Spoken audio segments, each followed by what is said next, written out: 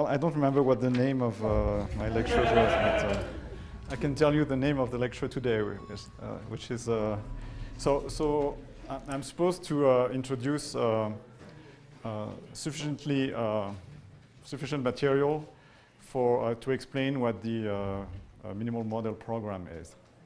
Okay, and so it has actually little to do with moduli, except there is at some point a moduli space. Okay, but apart from that, it's a bit disjoint from the other topics. So what I want to cover today is some basic stuff about divisors. So most of what I'm going to say today is actually contained in Hartshorn's book. There are notes for my lectures.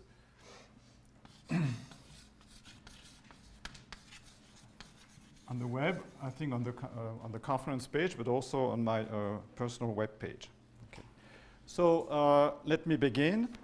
So I will begin by defining Weil and Cartier divisor.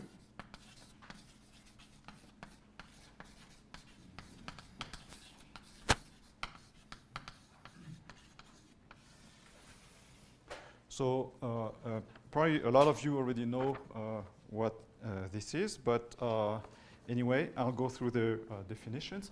So let's say that X is an integral scheme. Actually, integral is not necessary for the definitions, but it makes them easier. At the same time, it's not so good to make this definition. You want to be able to define these notions in general.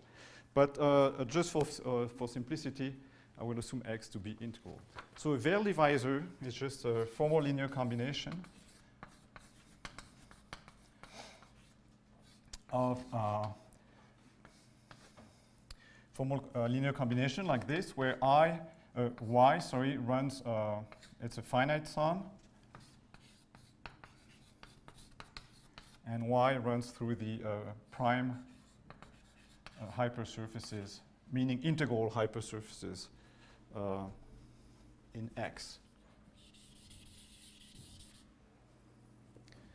Integral hypersurfaces in X. Okay, and so classically the coefficients here were supposed to be integers, and but we're going to have to use Q divisors. So this is the same definition, except that you allow the ny to be in Q. Okay, so the Weil divisors form a group. It's actually the 3 abelian group on the set of all hypersurfaces in X. And so why do people care about divisors? Well, the main reason is that, so assume that X is normal, and assume that you have a rational function on X.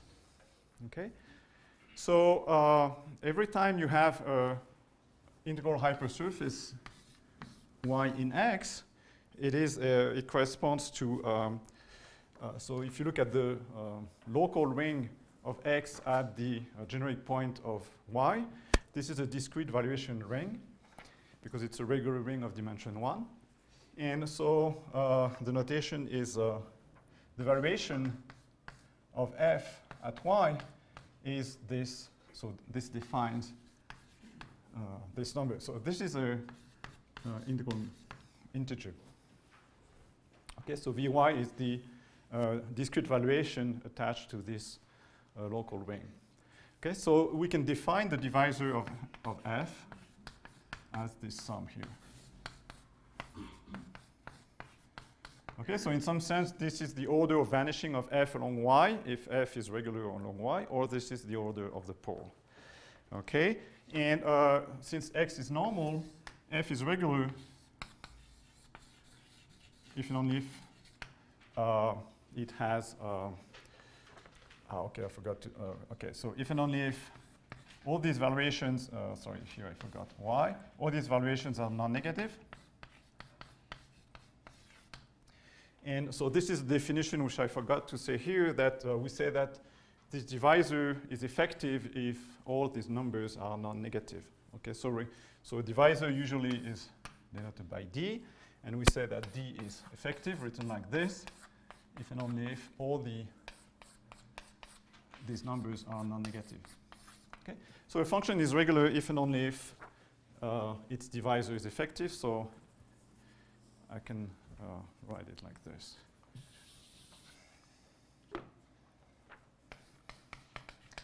Okay, so another definition is that we say that D and D prime, two Weil divisors, are linearly equivalent. So let me write it like this, because along the years the definition has changed. I mean, when I was a student, this was linear equivalence, but now people tell me it's numerical equivalence. Okay, so just let me write it like this. Okay, so linear and numerical, we'll see that later. Okay, oh, I forgot to say here that f is supposed to be non-zero, of course.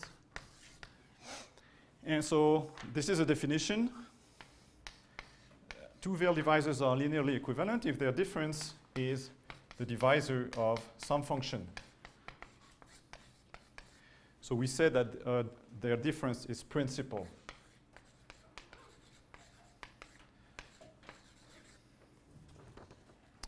Okay, so what else? So then this linear equivalence is compatible with the group structure. So we obtain a group structure on the set of equivalence classes of Weil divisors, which is written as CL of X. So linear equivalence classes of Weil divisors.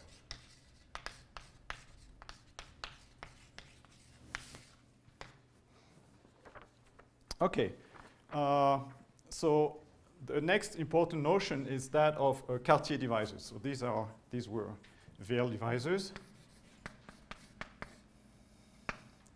and now Cartier divisors. So a Cartier divisor is a divisor which can be so a Cartier divisor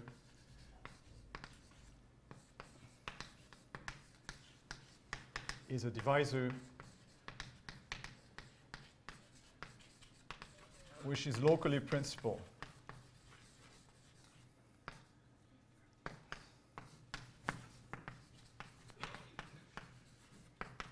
Okay.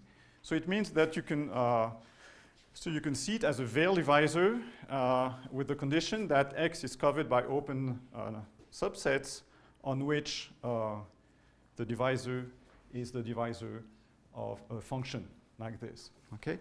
There's another way, a more formal way to write it, where you actually forget about the divisor as a Weil divisor, and you just write it as a collection.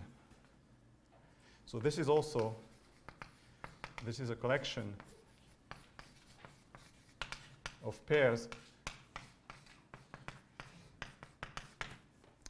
UI Fi, where Fi is a function on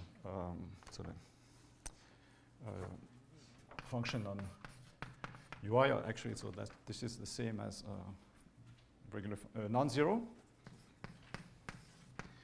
And you want to have some compatibility, so you want that on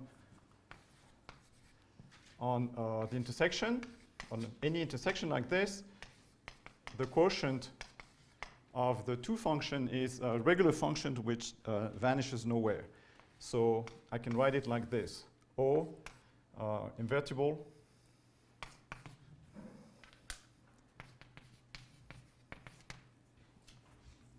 okay. So this is a section of the sheaf of non-vanishing functions on this open set. Okay. So if you remember what the definition of a quotient sheaf is, this is the same. So this is the formal definition, a Cartier divisor. So this was sort of a provisional definition, and a Cartier divisor in general is defined is a global section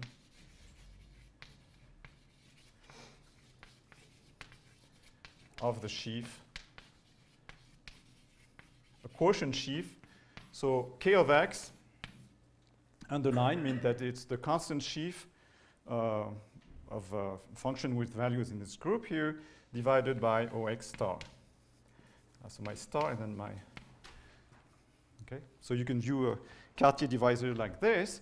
And then given a Cartier, so this is the definition which is nice because it works in general. Once you have a definition like this, you go back to the Cartier divisor by saying that, so given such a divisor, one defines a veil divisor like this, integral, okay, where ny is just the valuation along y of this function fi for any I such that ui meets y.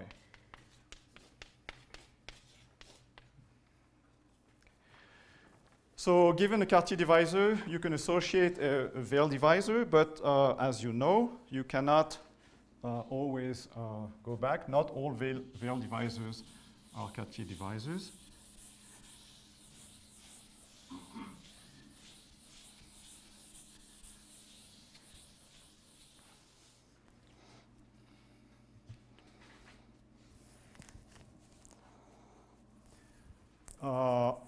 There are cases where this is true. So when x is locally factorial,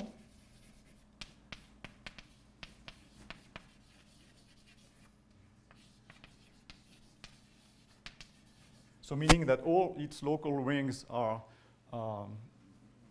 what you call UFDs, unique factorization domains, then any veil divisor is Cartier.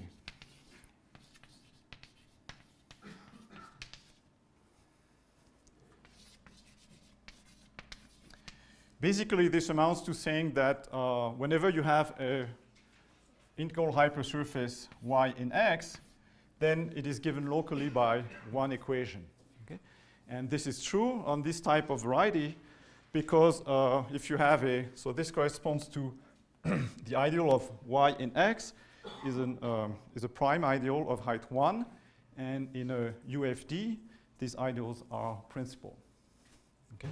So locally, you can always write y. So let's say the trace of y on a sufficiently small open set is the divisor is a divisor is given by one equation. Okay. So once we can do it for one prime hypersurface, you can do it for all veil divisors. So a particular case of this is when x is smooth, of course. Okay, and so going back to Q divisors, it will also be useful to talk about Q Cartier Q divisors. So this is not very nice, but so what is a Q Cartier Q divisor? So let's say that you have a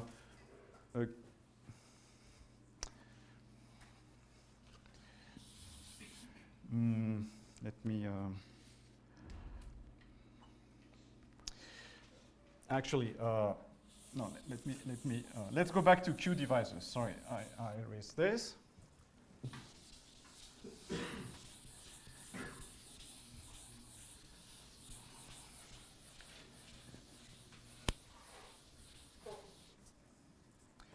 So now I take a Q divisor. So it's a linear combination with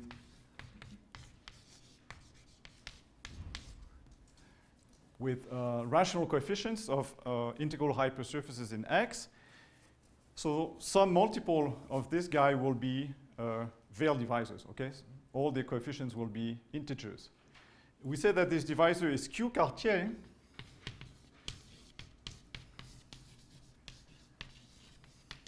if some multiple is a Cartier divisor.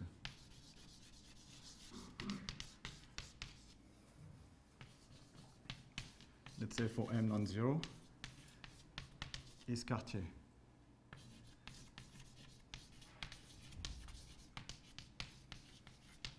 Okay, so the No, here I'm looking at any. Okay, so let me. So a priori, this is just a Q divisor. So here I'm of course assuming that is a Cartier integral divisor. So in particular, you want M to be such that M and Y is an integer for all Y. Okay. So you ask. So if I forget about this, then this will always be true, but I want this multiple to be a Cartier divisor. So let me give you an example, very easy example. Let me look at the quadrate cone. So defined in the affine 3 space by the equation xy equal z squared, so you get something like this. And I take a line contained in this cone. So I take, for the line L, the line defined by the equation x equals z equals 0. Okay. So the line itself is a integral hypersurface in the surface x. So it is a veil divisor.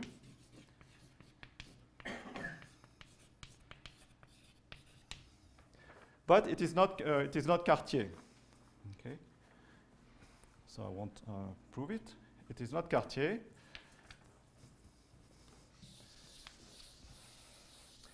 Because its ideal in the ring of X is not locally at the vertex of the cone is not defined by one equation. But if you look at 2L,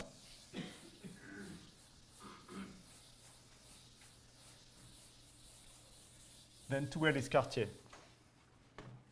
Okay, so 2L is defined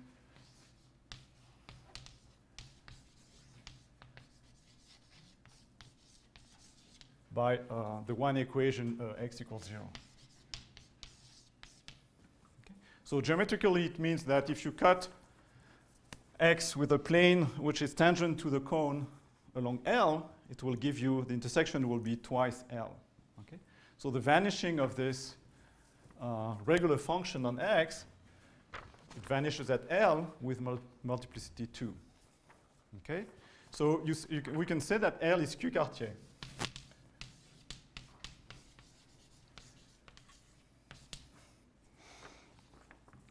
Okay, so this is, so don't hesitate to ask questions if you some things that are not clear. There is some condition to all the divisors, all key divisors be Cartier. Condition like It's, yeah, you can ask, this is the condition, you just spelled it out. Okay? But you don't say Q locally factorial, I don't think. I don't think it's used. But you could say that. Yeah. Okay, so another side of actually the same story is invertible sheaf. So let's say that was 1.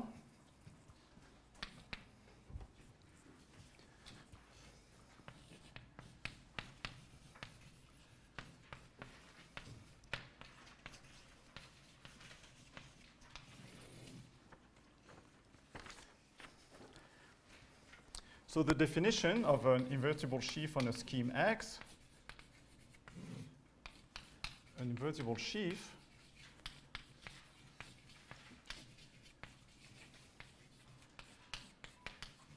is a locally free sheaf of rank 1. Okay, so this is the definition. Why are they called invertible? Well, it's because these sheaves form a group for the tensor product. So you can, if you have two of them, L and M, you can take the tensor product. And so this is a group operation, group structure on the set of all invertible sheaves. And the inverse, so each invertible sheaf has an inverse, which is its dual. Okay, so the inverse is the dual.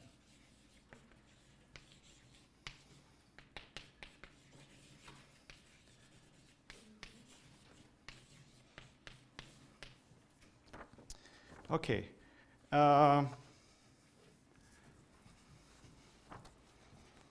You can also, there's a sheaf theoretic check homology, check description of these invertible sheaves.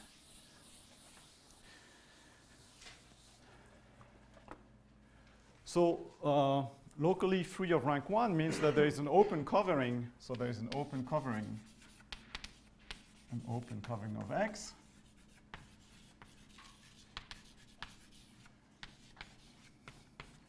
So by open sets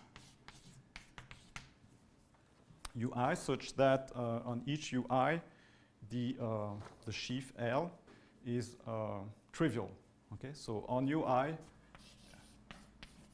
this is isomorphic to OUI.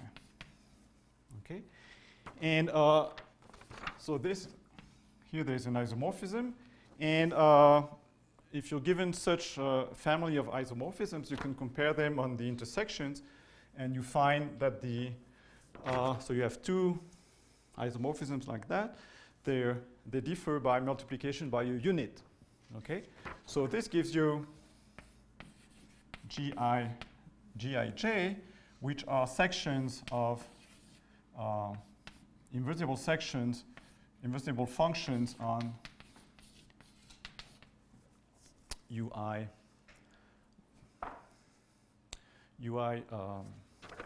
intersected with Uj, and they satisfy the cocycle condition. Okay, so by check homology, this gives you an element of H1, so defines an element of H1 of this sheaf here.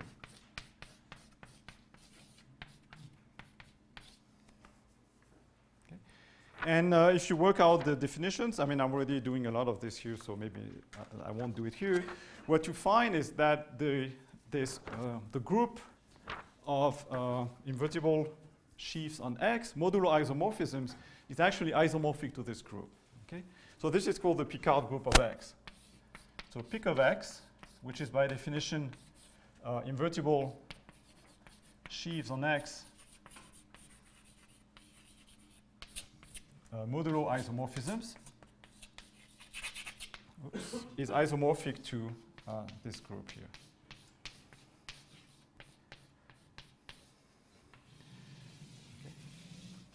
So this is a very important invariant of the scheme X. Okay, so now let me make the link between these divisors and invertible sheaves.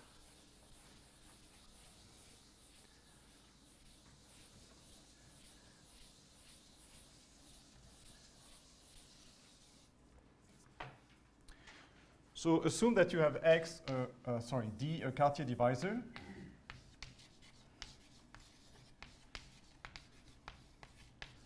On X. So given according to the formal definition by a family of pairs, UI, Fi, okay, where Fi is a rational, non-zero rational function of UI and the UI cover X, you may look inside, so let me, you have to be careful not to get the signs right. We construct an invertible sheaf, okay, so we define. So the traditional notation is OX of D inside this constant sheaf here. So X is integral from the beginning, remember? This is the kind of place where it simplifies things. We define it on UI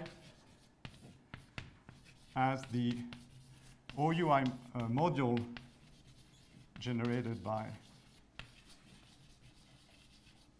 1 over Fi.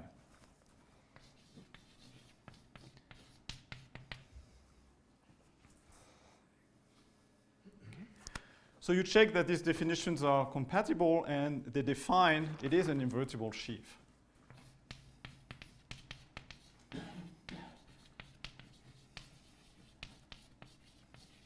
On X.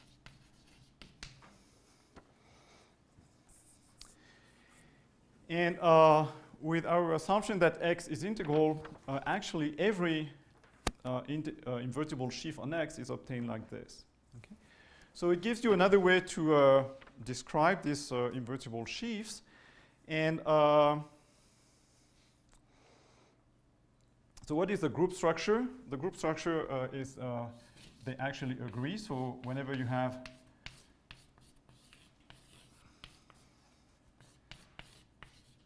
two divisors, the tensor product of their associated invertible sheaves corresponds to the sum of the Cartier divisors.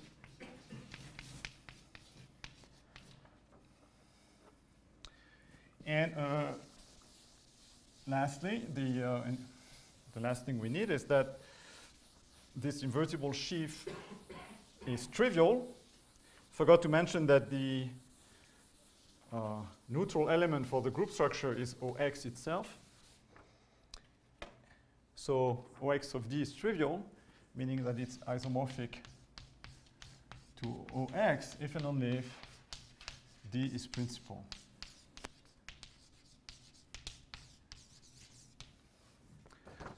Yes? Did you use the condition on X to be integral with the isomorphism?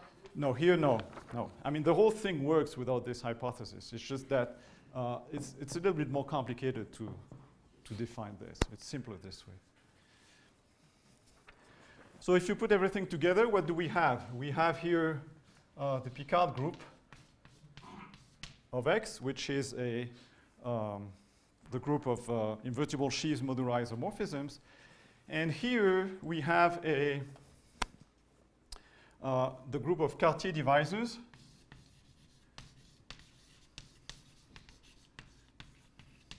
Okay. You have a map that takes D to OX of D. I mentioned that this map was surjective. It's a group homomorphism, and its kernel consists exactly of principal divisors. So what you get is an isomorphism of groups between Cartier divisors modulo linear equivalence with the Picard group of X. And if you like cohomology of sheaves, you can actually find this homomorphisms as the co-boundary of the long exact sequence in cohomology associated with this short exact sequence here.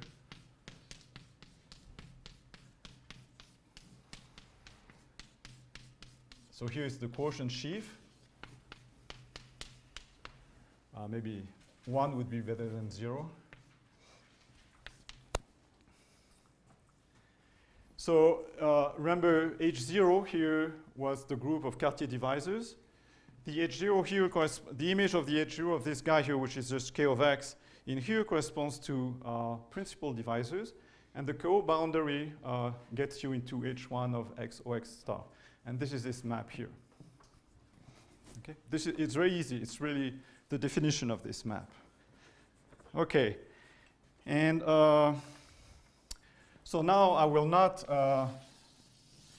define cohomology of sheaves. I assume that you know what it is. I already used it, and so there's also a very nice description of the group of sections of OX of D. Okay, so these are, this is the group of global sections of this invertible sheaf, and this is isomorphic to, so this is a subgroup of K of X, and it's the set of functions which are either 0 or non-zero, and then such that the divisor of F plus D is non-negative, is effective. Okay. So this is the kind of thing, I don't know, you don't need to know that by heart, but it's nice to see it. Okay, so let me give an example, because this is a lot of theory and not many examples.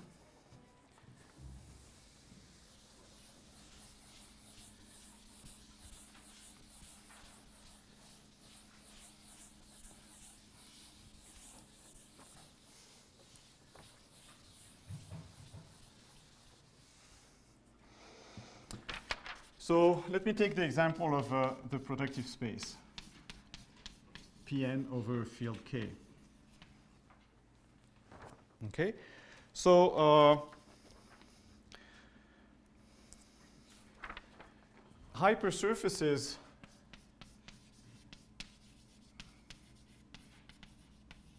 in Pn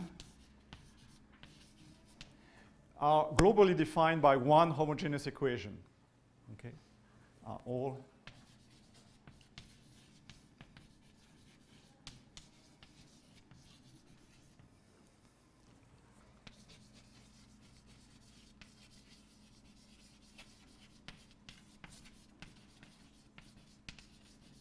okay. This is for the same reason as I explained before in a different different situation.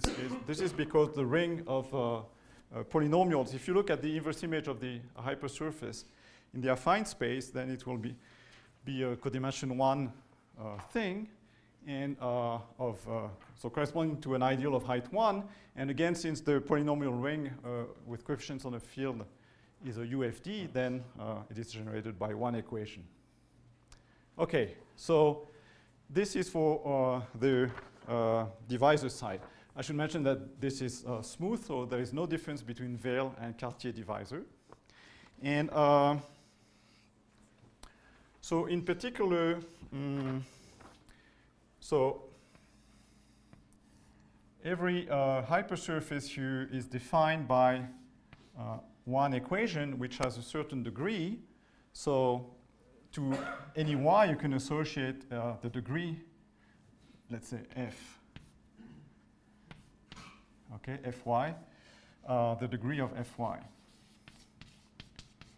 Okay, so this gives you a group homomorphism between the group of Cartier divisors on the in Pn and Z. Okay, Cartier divisor.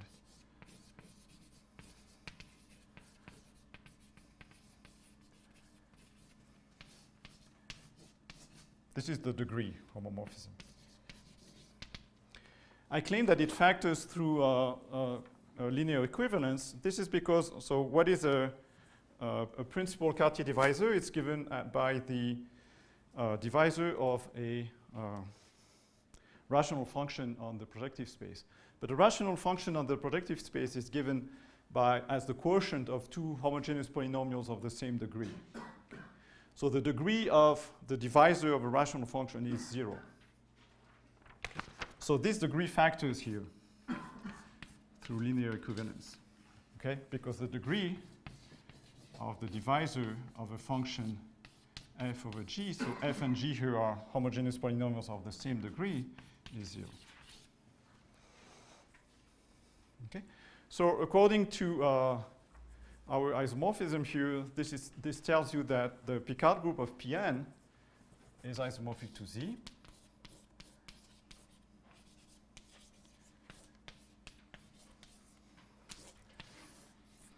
So on the side of divisors, this a generator, as a generator, you can take a hypersurface of degree 1, which is a hyperplane. Okay. So a generator. So you can okay, a generator is, let's say, hyperplane. You could take also minus a hyperplane, but it's usually people take, you take the positive guy to be a generator. On the invertible sheaf side, we get what we called, we get an invertible sheaf, which we denoted like this. And the more standard definition is OP of 1. So you can take that as a definition. And then you get all the multiples, which are the higher tensor power of this guy with itself, corresponding to various hypersurfaces of various degrees. Let me mention an important fact, is that, so let me write it in a more intrinsic way. Assume this projective space is a projective productivization of a vector space W.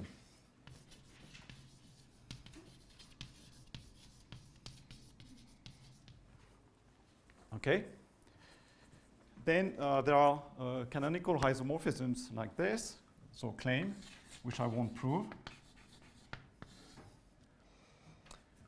So whenever D is a non-negative integer, the space of global sections of this guy to the tensor power D. So O of D, remember, I mentioned it, I didn't write it. O of D is the O of 1 to the power, tensor power D. This is canonically isomorphic to symmetric power sim D of W dual. Okay, so this is a K vector space, and when D is negative, there are no global sections.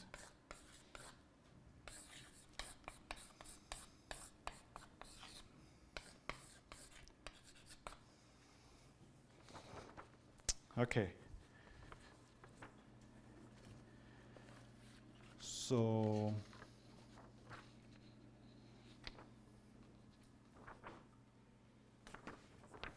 no questions? Okay, can keep going.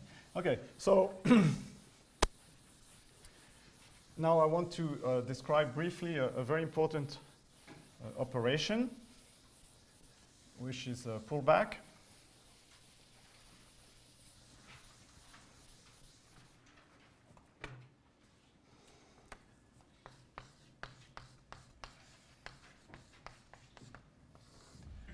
So assume that you have a morphism pi between schemes, which I will assume to be integral because I developed the theory. But this is not necessary.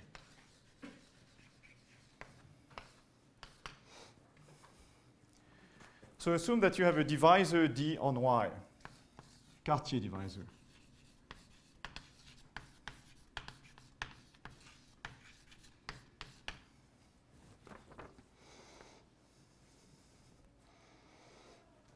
Okay. Then you want to define the pullback. So the best case is when, you have a problem when the image of X is contained in D, basically. Okay. And so if this does not happen, then you can define the pullback. So we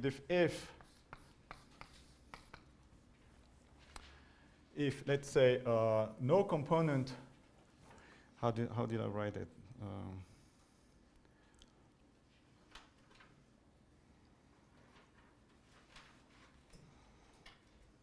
Okay, if the support, I forgot to define this, but I think it's pretty clear. If the support of D does not contain the image, so this is nice because everything is integral here. Sorry? Thank you. Pi of X. Then we can define pi per star of D as a Cartier divisor.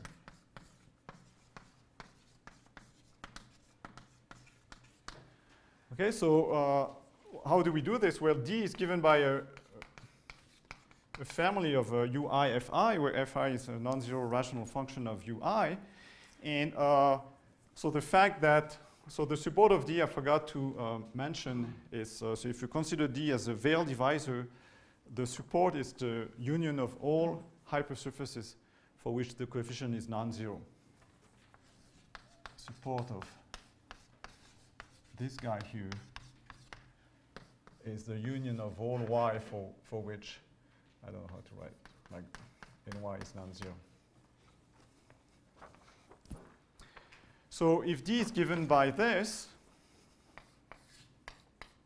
then pi per star of D is just given by pi inverse of UI, Fi composed with pi. Okay? And this will be non-zero exactly because of this condition. Okay? If this condition is not realized, then you cannot define this the pullback divisor like this, but you can always define the pullback of the associated invertible sheaf. You can always define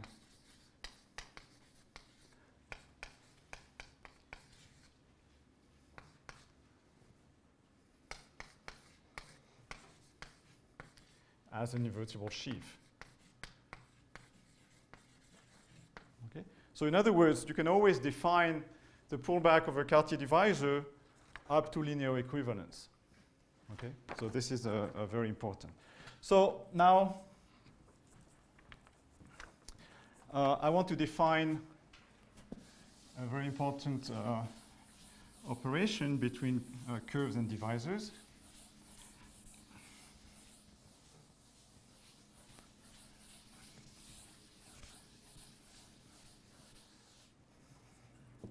So intersection of curves and divisors.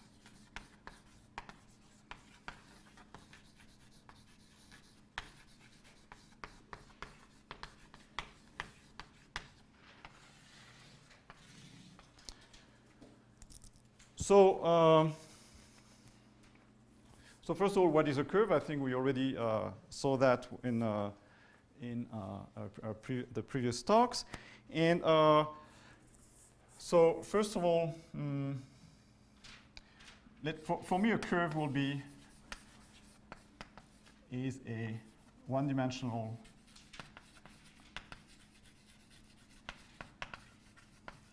often I will assume that it is smooth actually. It's usually not a good idea to make too much assumption on just a name, but smooth and projective. Variety. So variety means a scheme of finite type, integral scheme of a finite type over a field. So everything here is over a field.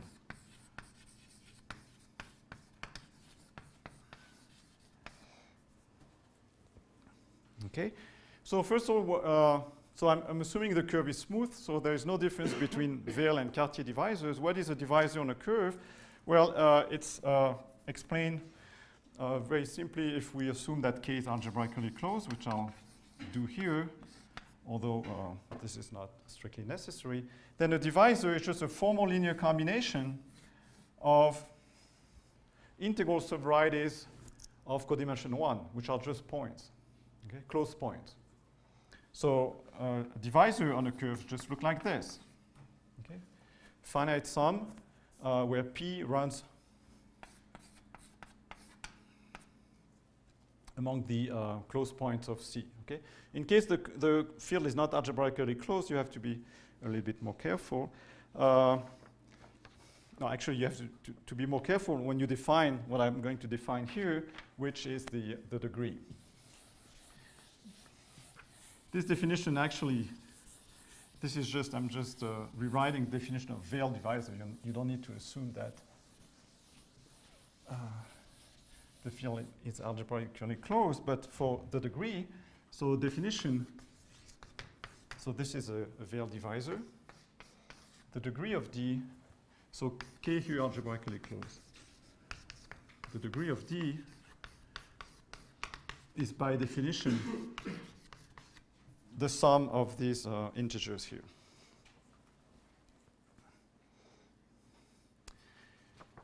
It's also useful to remark that this, so I forgot to mention something. Assume now that D is effective.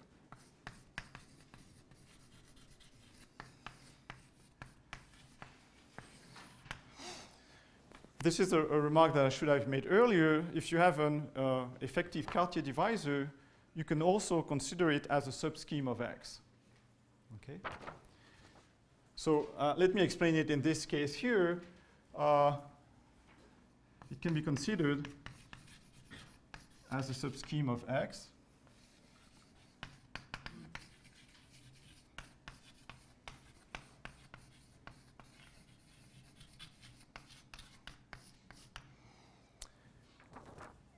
so the support of the scheme will be just the set of points where this number np is non-zero, and at p,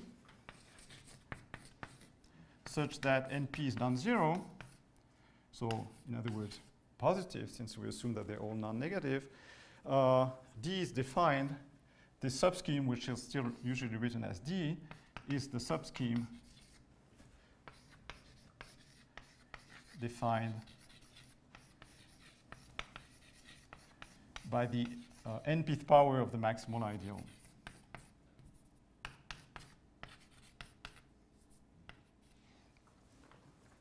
Okay. So you have your curve here, and you have a certain finite number of points which have a certain multiplicity. Okay, and so it looks a little bit like what I did for the projective space,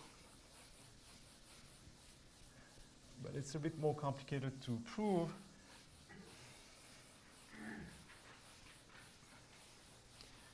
So it's a fact, it's actually proved in Hartshorne, that the degree of a principal divisor is 0. Okay, so theorem.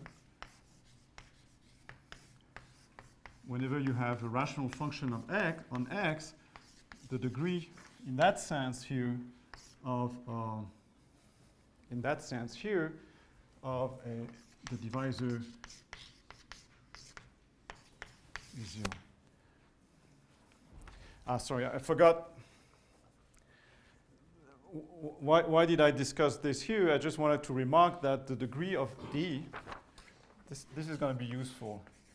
It's just the dimension of the space of global sections of OD.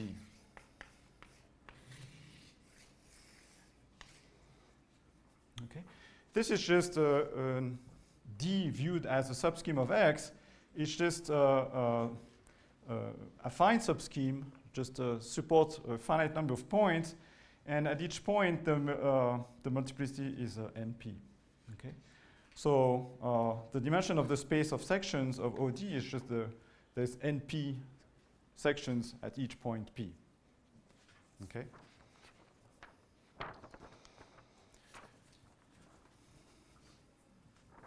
Okay, so going back to this important theorem here, so it gives you that there is a map, the degree map.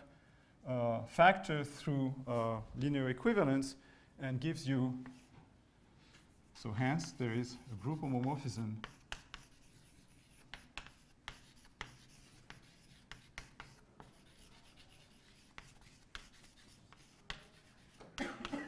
from the Picard group of X to Z, which is the degree.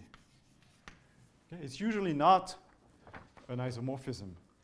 It is when X is P1, and it's the same as the one before.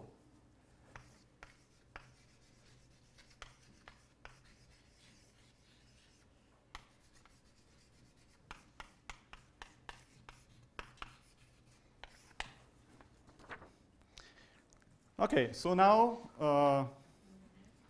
the discussion of curves ends here. I want to go back to a general variety X.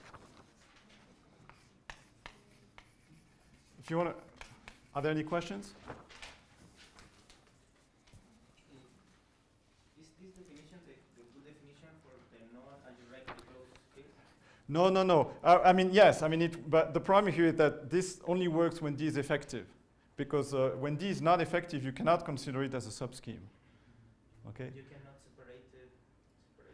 You can write D as a difference between two effective divisors, and then for each divisor, each effective divisor, you can write this. Yeah.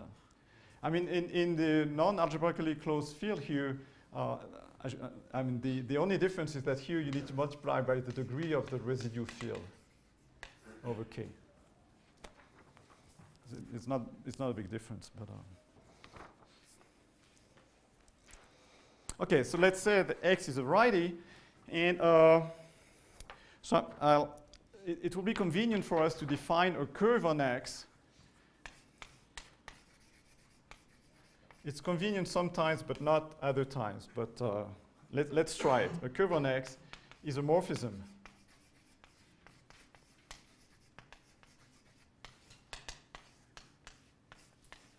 Okay? So here C is a curve in a sense that I define over there. So in particular, it is smooth and projective. So it is sort of a generalization of what you would think as a curve on a variety. It's not restrictive because whenever you have a curve, even singular, you can always consider its normalization and get a morphism like this. I'm not assuming that this morphism is even birational onto its image.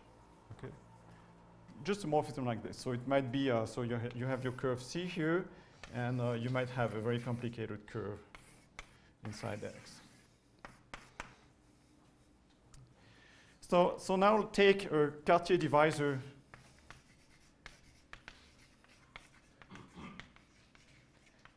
on X.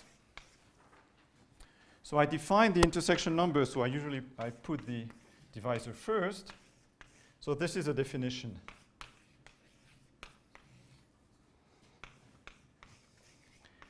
This is the degree of rho upper star of D.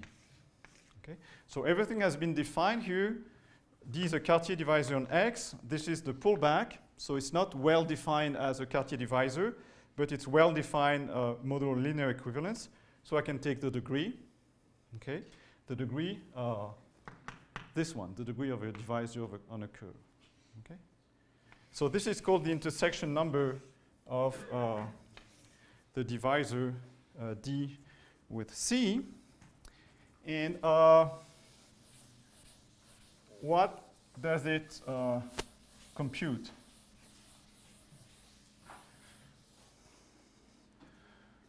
Well, it computes what you want to compute. If you have a, let's say you have a divisor. So let's say that the world is our variety X, dimension 3, and this is a divisor, D.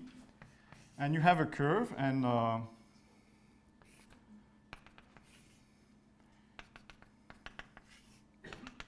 okay, and it cuts maybe it is tangent sometimes. So this is my curve C. This is all inside X. And how do I compute? So this is the case where C is not contained in the support of D. Okay? So this is the case where this number is easy to calculate because in this case, rho upper star of D is actually has a canonical representative, okay? Which is given, so let's say that I have a model of my curve here. So I have 4 intersection points, 1, here 1 which counts double, this is supposed to be a tangent, and 1. Okay? So this is rho, this divisor is rho upper star of D, okay? And the degree is 4. So in the case where the curve C is not contained in the support of D, this actually computes the number of intersection points of C and D with multiplicities. Okay? But you see that the definition is very simple. I mean, of course, we have used this ingredient here that we haven't proved. But otherwise, it doesn't require a lot of technology.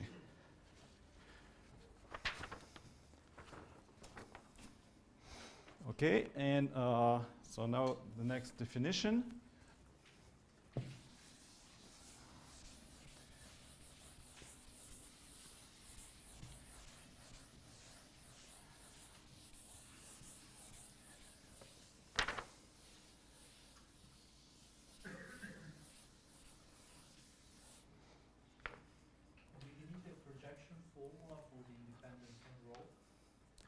I should include the rho in here, okay? But otherwise, the projection formula is sort of built in the definition, okay? Yeah, I'm sort of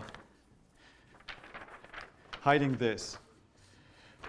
So, an important notion, an important definition, we say that D and D prime, Cartier divisors on X,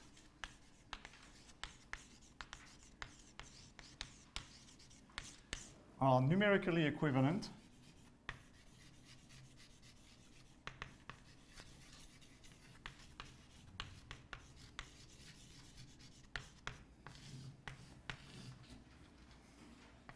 and we write it like this. if they have same intersection numbers with every curve on X.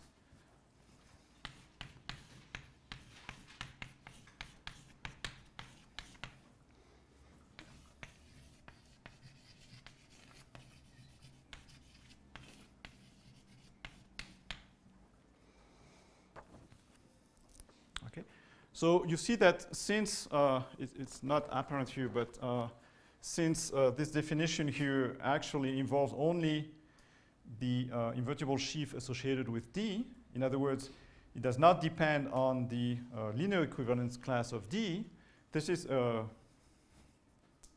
weaker notion.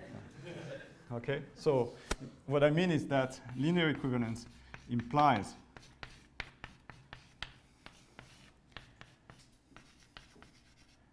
numerical equivalence. Are we assuming algebraic closure in that definition of degree? No, because you can give the definition, that's maybe what I should have done because it attracted too many questions. No, everything, it's just the definition of the degree is simpler when the base field is algebraically closed, but you don't need this.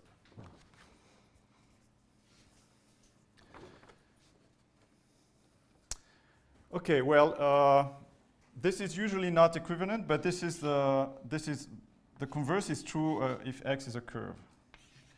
No, it's not true. Why do I say that? Okay, and so there's a new group associated with this, the group of Cartier divisors modulo numerical equivalence, and it's called the Néron-Sévry group.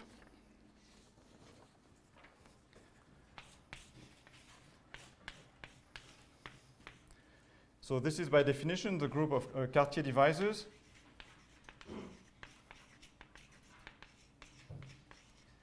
Modulo numerical equivalence.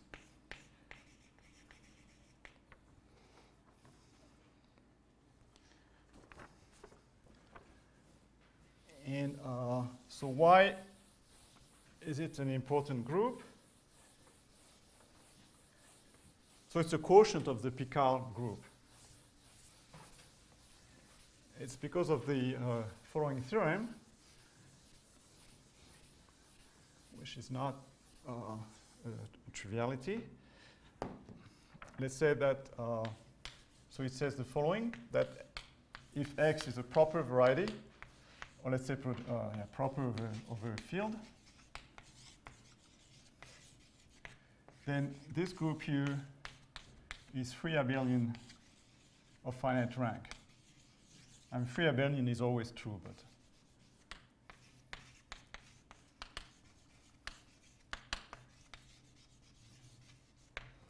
this rank is called the Picard number of X. So the Picard number is the rank of the Néron-Sévry group.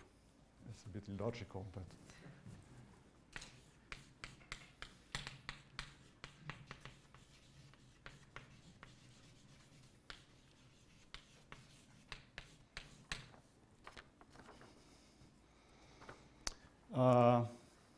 so I have maybe 2 minutes. So let me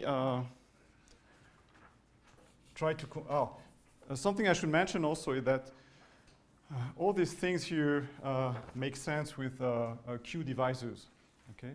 If you have Q Cartier Q divisors, you can define this numerical equivalence by, so you say that in general,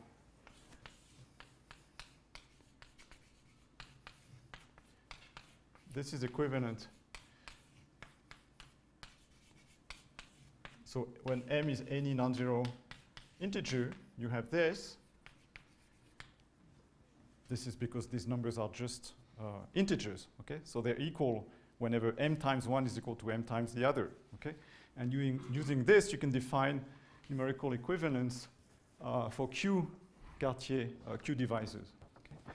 And in particular, you can, if you look at the tensor product of this group here with Q, it will be the set of equivalence classes of Q Cartier Q divisors. Okay, so let me finish with a couple of examples.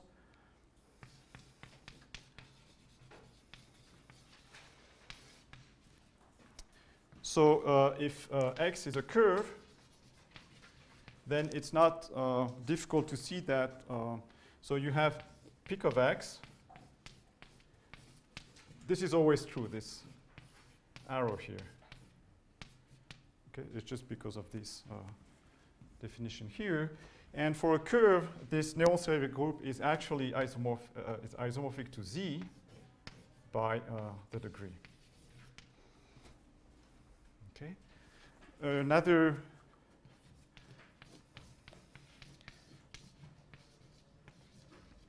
example is when X is the projective space, and so in that case it's actually not that interesting. There's nothing new. Numerical equivalence is equivalent to linear equivalence. Okay, so we have this, and this is the given by the previous degree. I think I wanted to do the blow up of a point, but maybe I'll do that next time because I don't want to be too much over time. Okay, I'll stop here. Thank you.